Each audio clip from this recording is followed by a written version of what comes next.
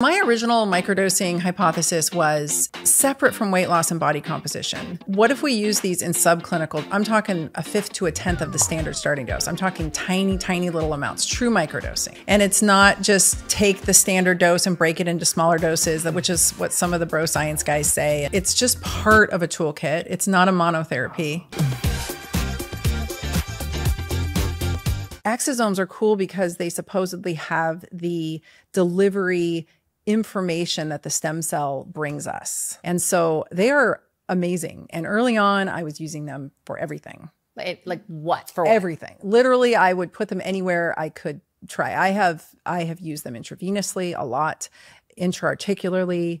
I don't do any of this anymore because the FDA started coming down years ago. And I was like, you know what? I don't need to get in trouble with that. So I think the last time I put exosomes in a patient was probably 2020. I've used them intrarectally. I've used them intravaginally. So do you give them to patients now at all? No. You're not allowed. The FDA has said no. It's a gray zone and I don't feel like getting in trouble. So I used to do a lot I do a lot less than I used to. But forget about getting in trouble. Exosome, like I was speaking to this physician from out of state, just for myself, just because, again, I had breast cancer. I'm very careful. And she was telling me that she had a patient with advanced stage prostate cancer, and this patient received exosome. So, like, I would be scared to give a cancer patient again. It's pro-grow. Right. It's intensely pro-grow. But she said the swelling around the prostate came down. This guy could not urinate. And after like a high dose of exosome, is it like 600, some crazy, or 300 or 600, that this patient started urinating and all the inflammation went down. It's like a double-edged sword, right? With cancer, you get so much inflammation around your tumor. Right.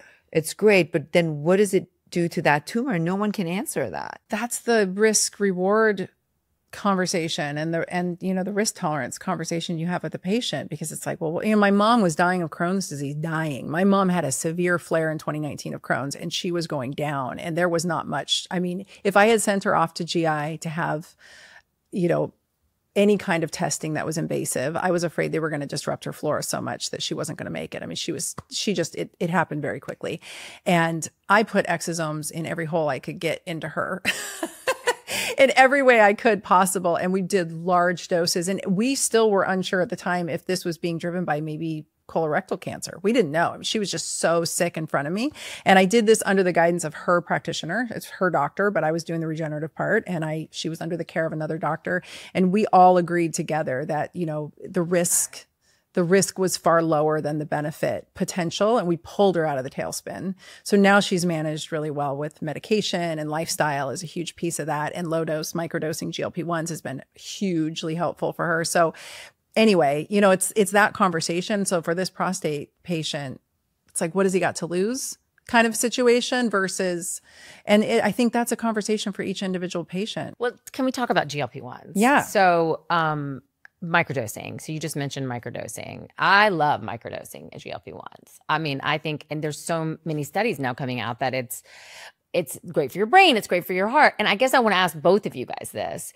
Is it great for your brain and great for your heart and great for dementia because you're no longer, morbidly obese, and that hurts your heart and your brain and all of these things? Or is it great for everybody's heart and their brain? I will let you answer, but I would say we need a lot more studies to answer those questions. But definitely they do have anti-inflammatory benefits. They for sure do. So my original microdosing hypothesis was, and I called all of my friends that I knew who were using them clinically, and I called the compounding pharmacies and I asked around, and it was the conversation I was trying to see is separate from weight loss and body composition. What if we use these in subclinical? I'm talking a fifth to a tenth of the standard starting dose. I'm talking tiny, tiny little amounts, true microdosing. Have any of you done that? And what have you seen? And everyone said, well, I've maybe used a half dose, or I've maybe used, just shy of the standard starting dose. But in all cases, it was for body composition or weight loss or to bring somebody out of, metabolic dysfunction. And I said, no, I'm talking about like, what if we used it low key for acne, PCOS, Crohn's, nail biting, hair pulling, addiction, prophylactically for cardiovascular disease, just high blood pressure. Have any of you done that? And there were some clinicians I heard about that were utilizing them for things outside of traditional use, but I could not get anybody to confirm that they were using them in these tiny little doses. And the reason I was thinking tiny little doses was because for women like you and I, who are already very lean, we don't need to lose any weight. I had a good 10 pounds extra on me when I started, but it was like very much inflammatory puff. I'm very much an autoimmune girl, but it wasn't a vanity weight loss thing. It wasn't even like the last 5 pounds weight loss thing. And it was nowhere near standard starting dose. And so I started utilizing it with anybody who would let me. And for how long have you been doing this? 2 years, called all my colleagues and said, I called colleagues who specifically did certain things. I called my friends who specialized in Lyme and my friends who specialized in mold and who had chronically ill patients. And I said, I want you to try this tiny, tiny little dose because those patients are so sensitive. You give them anything and they go sideways, but we have to get them stabilized so we can start giving them something to get them to heal. Right. And so it was really, that was my conversation. And it is now morphed into microdosing.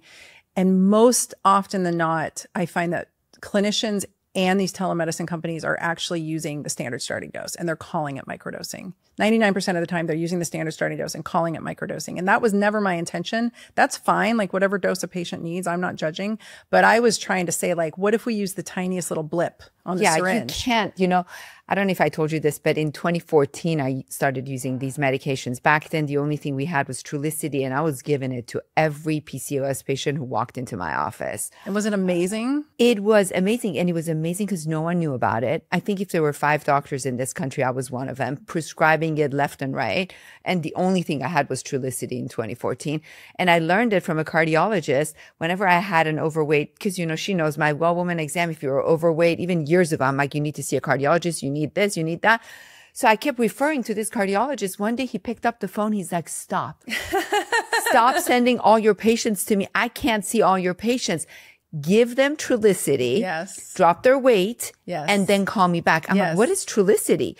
And then I went home and I started researching and I started I was a little, timid to start it. I had never done weight loss. I mean, this is 11 years ago. So I started giving it 20 pounds, 30 pounds, 40 pounds, 60 pounds, 80 pounds. And then I started just prescribing it. And after that, it went to Victoza. And then, it kept getting better and better and better. Saxenda. Then it went to Ozempic. And then it went to Wegovy. And then, anyways, it just got better and better and better. But one thing I did, even years ago, when patients dropped all their weight, I would have them do this. Because even for weight, when you would take them off, they would either gain it back or they would come back and say, I don't feel good. I'm bloated again. I'm this, I'm that. And that's why I get so passionate and I get so upset when I hear negative comments about GLP-1s because it's life-changing. And I have a story. This patient was maybe in 2017. She had lymphedema and she was being treated at Stanford. What's lymphedema? Swelling of her lower extremities. It's horrible. It's horrible. And there's nothing that treats it. They could not treat her. And in 2017, she comes to my office. I'm like, listen, I'm not a lymphedema specialist, but I've used these medications now for 5 years. Let me give it to you and let's see if it gets better. She got maybe 80% improvement with the weight loss that she had, with the inflammation, I've seen so many. So I could not agree with you. Everything you say, I agree. I give it to my patients who drink and they can't stop drinking. I give it to my patients who obsessively pick their skin and their skin is completely scarred. And no, you cannot. If you give someone like me 2.5 milligrams of a tirzepatide, I will be in the emergency room vomiting my guts out. Yeah. So you can't do that. But right now, luckily, I've never prescribed compounded medications. But there are good compounded, which we'll talk about in a minute. But yes, you don't. But the problem is patients don't know what's good or what's bad. Right. Right? You don't know where the raw materials are coming from. And it's good to use compounded medications, GLP-1s I'm talking about, when there is a shortage. Right. But right now we don't have a shortage. You can actually get the tirzepatides right now from in the vials. In the vials. So it's not a pen. Before it was just a 2.5.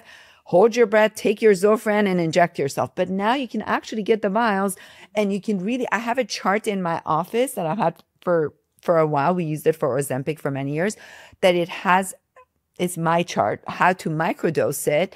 And then you just give a tiny dosage of it without once a week. It depends. I might do it twice a week. What do you guys consider a microdose? A dose below the lowest dose that's available on the market as a starting dose. That's how I describe it. But someone like the three of us in this room, let's say I wanted to microdose you. Let's say I want to give you Ozempic. If the starting dose is 0.25, I might start you at like half that dose. Right. Or a third of that dose. Right. There's not, and I usually would give it. And I'm like, if you don't feel anything in 3 to 4 days, redose yourself. If you don't feel again, then you can literally count the clicks. Like if you do 5 clicks, that takes you to, I don't know, I'm making this up, 0.125. Next week, do 6 clicks, then go to 7. That's microdosing. Well, so we're perimenopause, menopausal, all that. And a lot of us are, we need to work, our metabolism shuts down. We get the tire around our stomach, all these things, wonderful things that happen to us when we hit perimenopause. You don't have any tires anywhere. Well, I'm just saying a lot of women hit menopause. Yes, and I'm getting it. It's not right. Fun. And it's so like the constant. I thought microdosing was, what's the one, Manjaro, that you do the smallest dose. You do the smallest dose every 3 months. It's all over the place. So is that also considered microdosing? I don't consider that microdosing. It's all over the place. Some people say do it every 2 weeks. Some people say take a standard dose and break it into smaller doses. I mean, it's the Wild West. Like it's turned into a whole thing that I cannot control the narrative anymore. You two I cannot sit here. I don't think anyone has done it in this country as long as I have. Really, I don't know. Maybe the cardiologist who referred his patients to me. So how do you microdose? I microdose different people differently. Yeah, everyone's different. Am I losing the patient's weight? Is the patient thin like you? Yes. Then I would give you a tiny dose, and on that tiny dose, if I notice that you're losing weight, you stop. I either stop it or I don't stop it. I would do it like every 2 weeks, every 10. Every patient is different. You might take 2 patients, let's say like you, one, you give like half of the 0.25 and the patient's nauseous and doesn't feel good, has no energy and is sleepy and is exhausted. And the other person feels nothing. One person throws up, the other person feels nothing. I have a family member of mine, when you say Wild West, she was visiting my mom, and my mom is pre-diabetic. So she's been on these medications for 11 years. And in her fridge, she had Zepbound 7.5, right?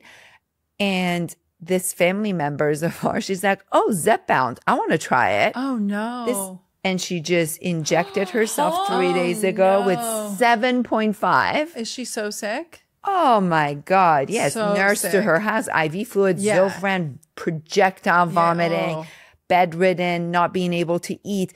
So the point is, this is not something you can do at home. That's why you have to have someone experienced. Really experienced. It's pretty easy to figure it out. Honestly, it's not rocket science. But you still, when you want to first start, you need someone who understands it. And I would never give a pen of 2.5 to someone with your height and weight. Never. I would never do that. I completely agree with you. And I am actually even more conservative, and I'll start even lower. I might start at a 5th or a 10th of that.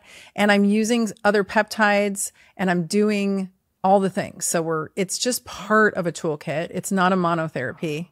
And it's not just take the standard dose and break it into smaller doses, which is what some of the bro science guys say. And I mean, it's all over the place. So I don't think we can even define it anymore, but it is lower than the standard starting dose. And I rarely even have to get people up to the standard starting dose, but I'm rarely using it for weight loss. I'm most often using it for inflammation, autoimmune disease, depression, acne, PCOS, high blood pressure. Yeah, I know. Just cardioprotective, just whatever. It's worth a try. And I'm not going to take a healthy patient and say, hey, sure, yeah, let me write you a script. I mean, we're going to do lifestyle. Sometimes people need the GLP-1 just to quiet the noise. And I wouldn't even say food noise, like just the noise, because it works on those dopaminergic and serotonergic pathways in the brain. And so sometimes people just get quiet from the anxiety, quiet from obsessive thoughts. Yes, there's like a normal feeling that comes over them, and they're ADHD. They're like, oh, I can function.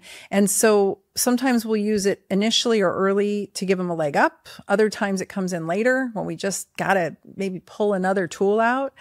So it really depends. But I will say we don't have any. And the argument I keep getting is, oh, there's no studies on the microdose. I totally agree with them. Microdosing was never intended to be a weight loss strategy. And in fact, I'll tell you the truth. It is not an effective weight loss strategy. I have said this from day one. I have been completely clear from day one. If you go back and watch any of my content, if you watch any of the other podcasts that I was on over the past year plus, if you watch my free 4-part